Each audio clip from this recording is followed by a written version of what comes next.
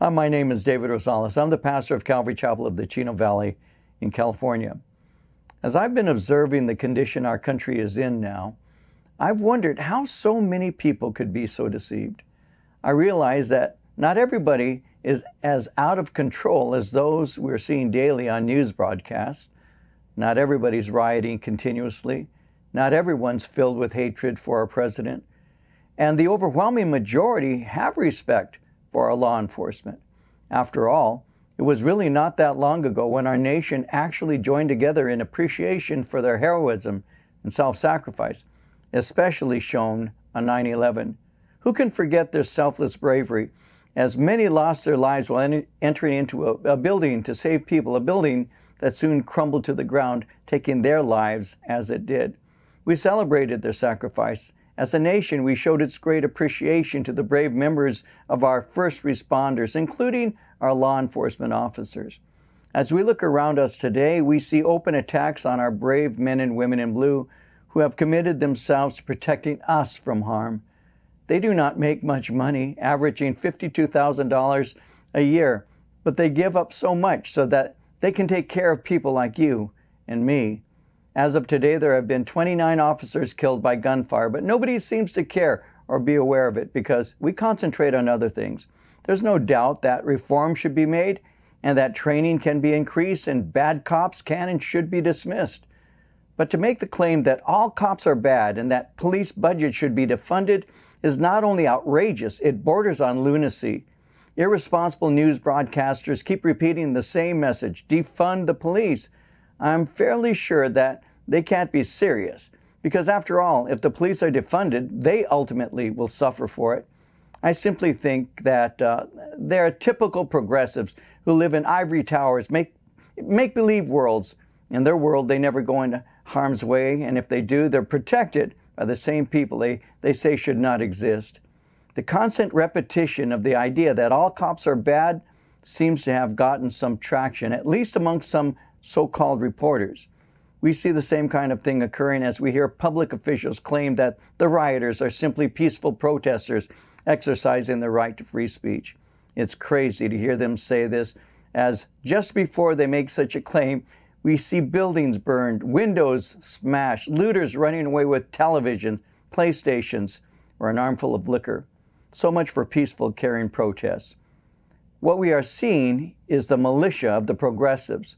We're seeing the military arm of the Democrat Party waging war against conservative values embodied by our sitting president. I was and am no fan of Obama. Millions of Americans disapproved of his arrogant hunger for attention and ineffective leadership skills. But because he was president, I prayed for him, wanted him to do a good job. This is not true of our elected officials today. They seem to want our president to fail and use every opportunity to find a way to discredit and diminish him. Just a few days ago, Nancy Pelosi chose to call the coronavirus the Trump virus. Such a comment is almost unbelievable, but considering the source, it's predictable. Talk about hypocrisy with no sense of personal shame. This is the woman who in February was inviting tourists to come to San Francisco's Chinatown, saying that everything's fine. There's no reason tourists or locals should be staying away because of coronavirus concerns. This is completely insane. But people have short memories and believe the lie. This is how she has kept being reelected, and is how she has built her personal net worth to approximately $140 million. Not bad for a public servant, is it? People believe what she and other cancerous politicians say because the lie is picked up by various news organizations and repeated constantly. The simple fact is, when something's repeated often enough, it becomes truth to some. Today, this is called the illusion of truth effect. The illusion of truth effect is the tendency to believe false information to be correct after repeated exposure. Researchers established that people could already know the correct answer at the start of a study, but could be persuaded to believe otherwise through the repetition of a lie. Make no mistake, the battle that is going on is real and it's spiritual in nature. Now, why am I saying this? I say this because in the first 9 chapters of the book of Genesis, the 3 building blocks of civilization are introduced. We're introduced to marriage, the church, and human government, and each of these institutions are under attack today. The rebellion we see is not simply directed towards government. It is a full onslaught against God himself.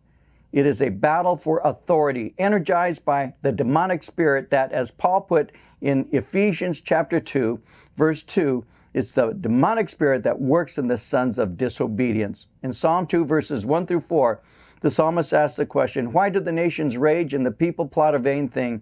The kings of the earth set themselves, and the rulers take counsel together against the Lord and against his anointed, saying, let us break their bonds in pieces, cast away their cords from us. He who sits in the heaven shall laugh. The Lord shall hold them in derision. When you see churches burned, the pastor of the church say that they didn't ask the president to come to the church, or statues of Jesus beheaded, you would have to be completely blind to not see the rebellion that is fundamentally against God and his anointed Jesus. We need to see that this battle is real, but we also need to understand that at its core it is spiritual, and to remember that the weapons of our warfare are not carnal, but mighty in God for the pulling down of strongholds, casting down imaginations and every high thing that exalts itself against the knowledge of God. We need to hold fast to the Lord, to speak the truth to those who will hear, and to pray for those in authority. We need to wake up because we're living in perilous times, and because we know the time is short, we must be about our Master's business. Keep your eyes on the Lord. Hold fast. Live lives worthy of the gospel of Jesus Christ. Take opportunities when given to encourage our law enforcement personnel. Stay in the Word. Stay in prayer. And one more thing, don't forget. Don't forget what you have seen come November. We need to exercise our right to vote. We need to stand for what is right. This is David Rosales, pastor of Calvary Chapel of the Chino Valley, California.